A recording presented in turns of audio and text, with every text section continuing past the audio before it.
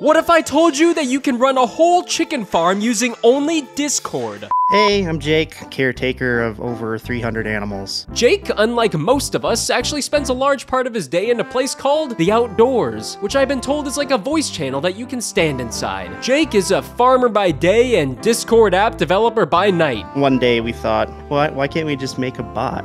Build a Discord app that with a single slash command can feed all of Jake's chickens. Oh man, feed. There you go.